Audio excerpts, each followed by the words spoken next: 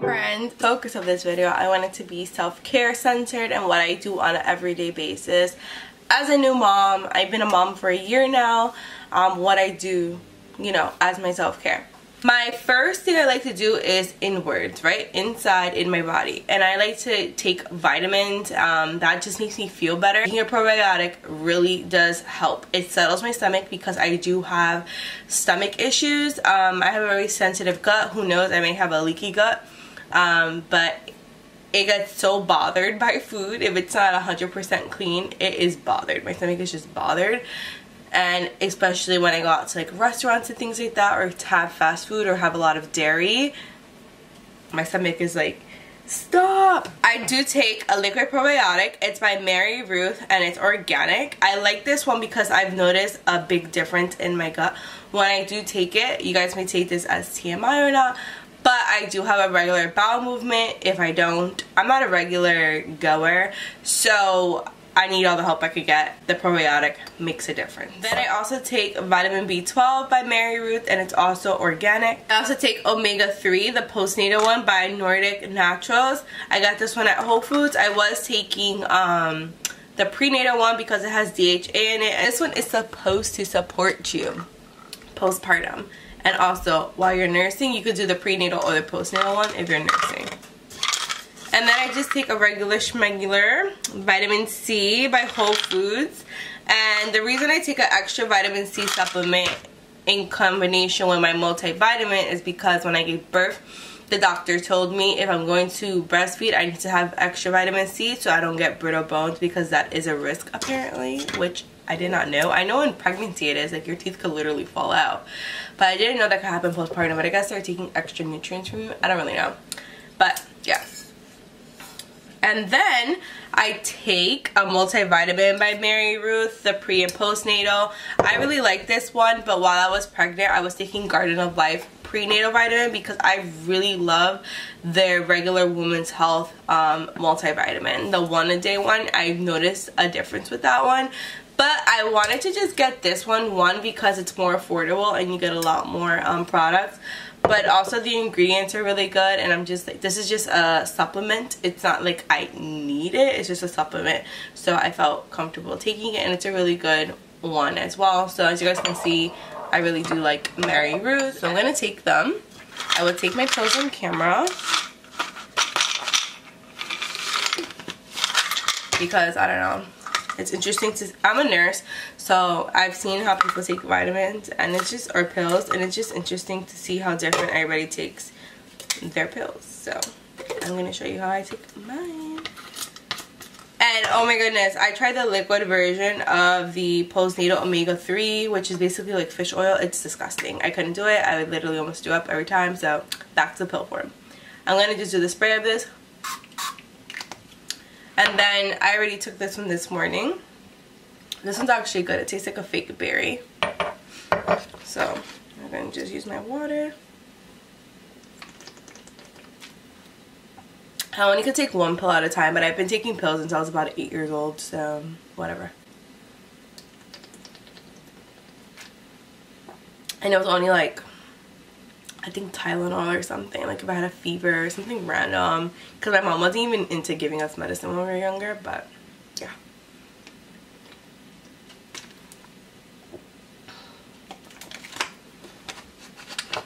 So this is how I start my self-care every night, by taking my vitamins. That's why I'm showing you guys this, and it just gives me peace of mind because I'm like, at least I took care of myself today, right?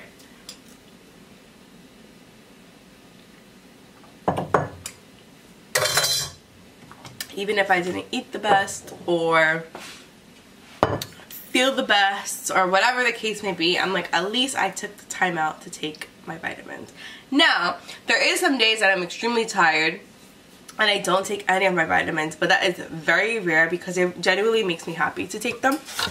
So something else I do for self-care, which I've never thought of this as self-care when I was younger, but now as a mom it literally keeps my mental stability and health like in check, is having a tidy home for when I wake up in the morning.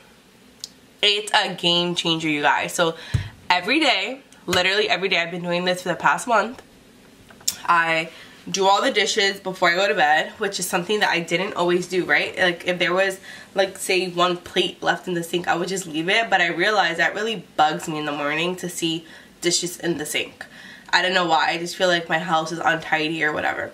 So I wash all the dishes that were used that evening, because I basically wash dishes as we go throughout the day, because our sink is pretty big, but it's not the biggest, and it just looks very untidy if I don't. So I try to do dishes at least twice a day, but every night it's like a must. So I do dishes, I straighten up the kitchen, I straighten up the dining room, I refluff all the pillows, I vacuum. That is every day. And then I mop 1 to twice a week, because Brayden is still crawling on the floor. We have a dog that she's outside trained, so you know that's already like so we have to mop as well. I do the bathroom, like the bedroom, and actually clean once a week or twice a week, depending on when the house needs it. And then a deep clean is about every 2 to 4 weeks. It depends on my mood, honestly, and how much I could handle. But tidying up every day has been a game changer. It literally gives my brain like such calmness. That's time away from your phone, time to gather your thoughts.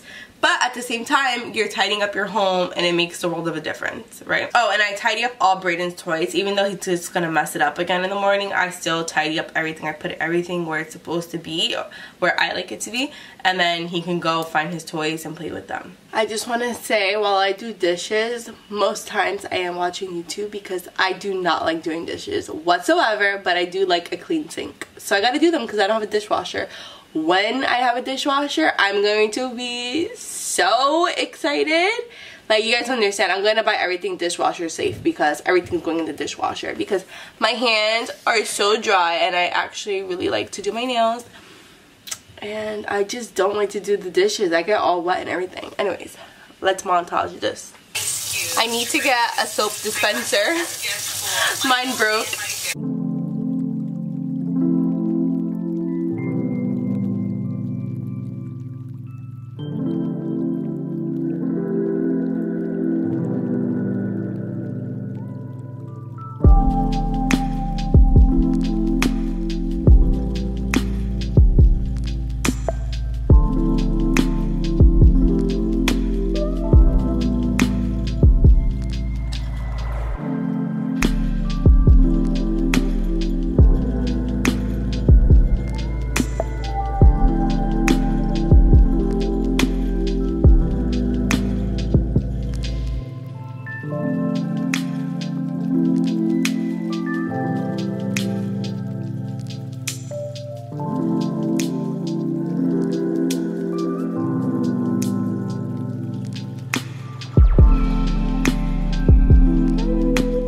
So I just finished cleaning up my house, like the big areas and things, and that was part of my self-care.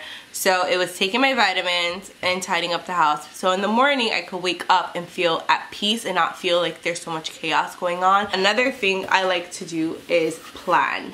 I like to write things down. I like to plan out my days, because if I don't plan out my day, it's chaotic and all over the place, and I feel like I don't have time for anything, because in my head I have a running to-do list all the time, and I have to just get it out on paper to feel a little bit relaxed, like I'm not going to forget what I have to do, and then do those things. And I always do a top 3 priorities, so whatever my 3 big things are for that day at the top of my to-do list, and then everything else could trickle down.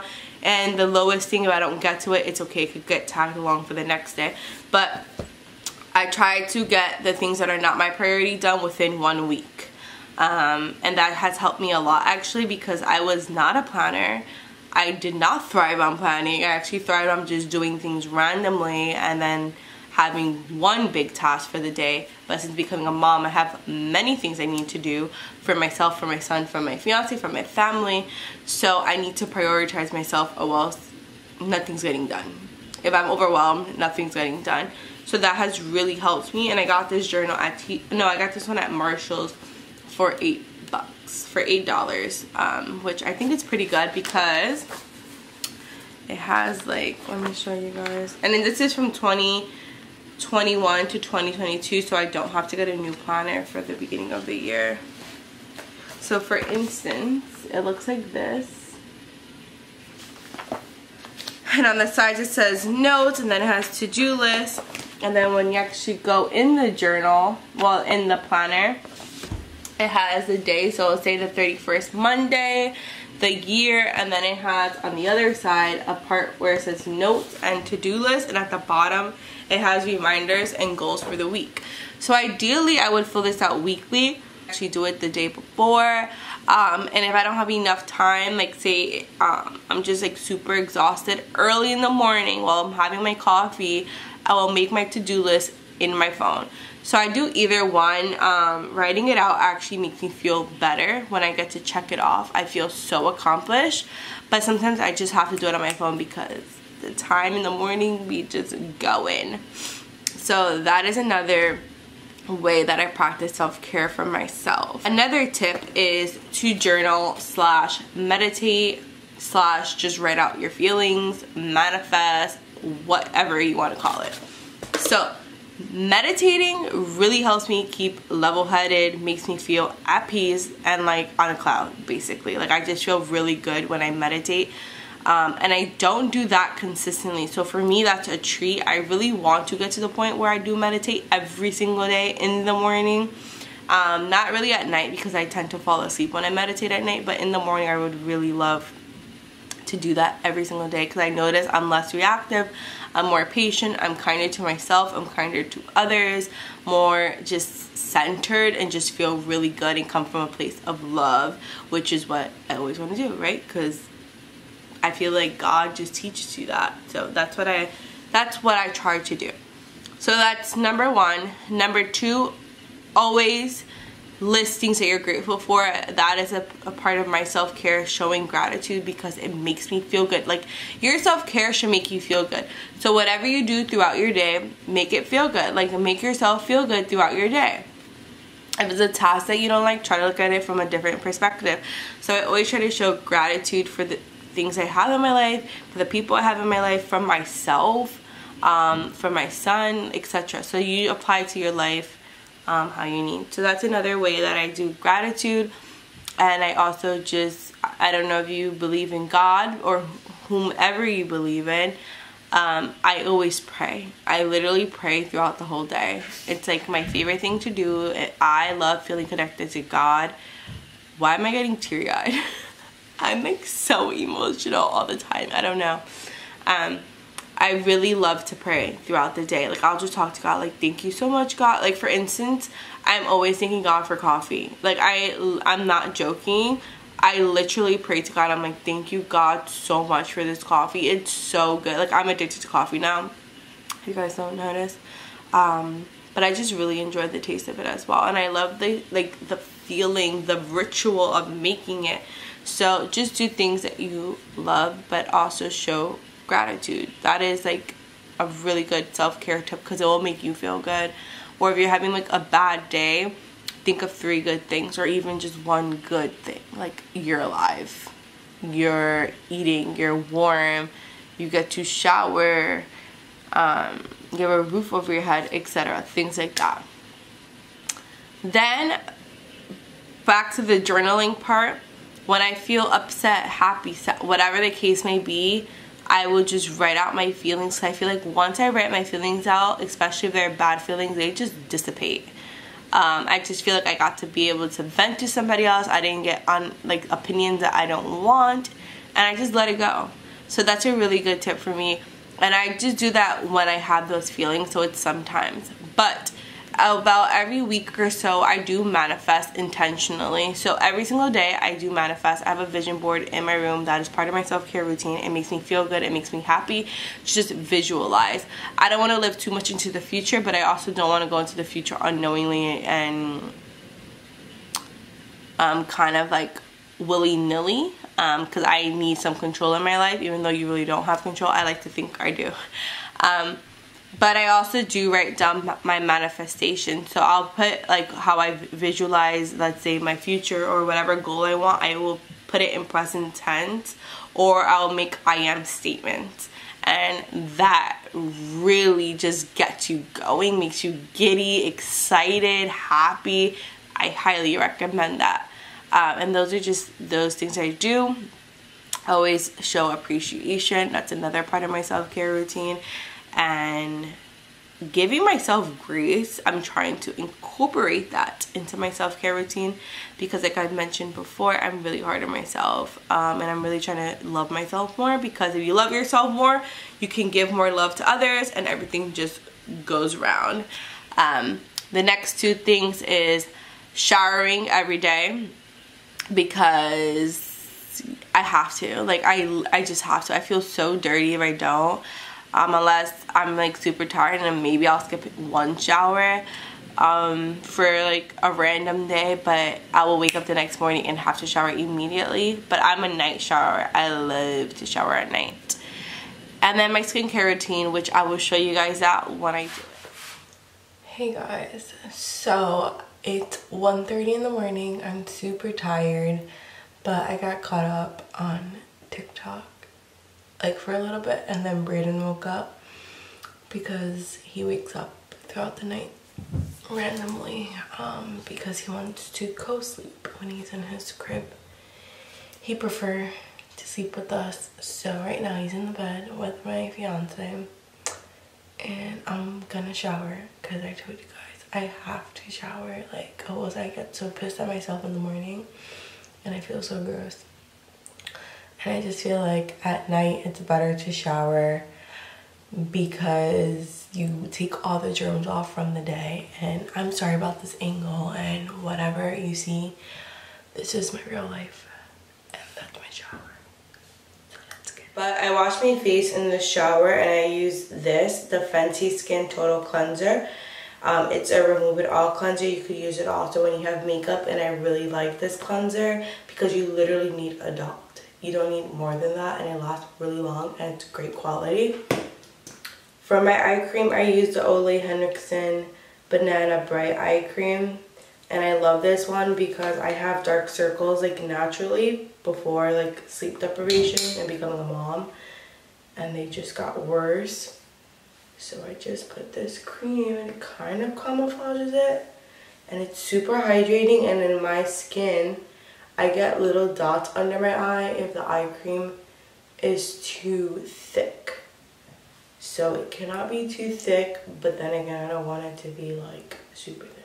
The face moisturizer I use at night is the Summer Fridays Cloud Dew. It's an oil-free gel cream.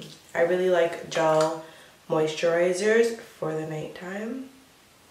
It's a little bit thicker than my day cream, but it feels so good. I really like Summer Fridays products. I want to try their oil, but I have oily skin.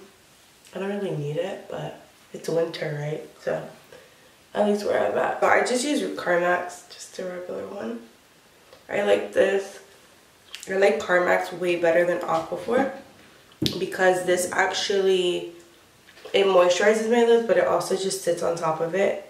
Aquaphor penetrates them, but then my lips get chapped really bad. But that is my nighttime mini skincare routine. That's like actually my skincare routine. It's very short and to the point. I want to start incorporating face mask in my skincare routine, and maybe a toner and an oil, but I'm not there yet. Or a serum. I used to use vitamin C serum, but I stopped once it ran out, so I should probably get back to that. And I don't know if I want to try the Desi Skin one. I just used the Summer Fridays one that I was using before because it was really good. And hopefully you guys can hear me. I'm trying not to scream because my room is like right there, and I'm also really tired. But I hope you guys enjoyed day 3 of 12 Days of Christmas with me. And let me know what was your favorite part of today's video, and if you do any specific Christmas traditions, comment down below. Thanks for watching. Don't forget to comment, like, and subscribe. Bye guys.